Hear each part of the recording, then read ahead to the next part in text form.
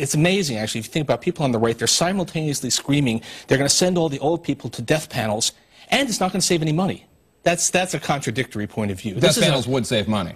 What? I mean, well, theoretically. the advisory panel, which has the ability to make more or less binding judgments on saying this particular expensive treatment actually doesn't do any good medically, and so we're not going to pay for it, that is actually going to save quite a lot of money. We don't know how much yet. The CBO gives it very little credit, but most of the healthcare economists I talk to think that it's going to be a really major cost saving.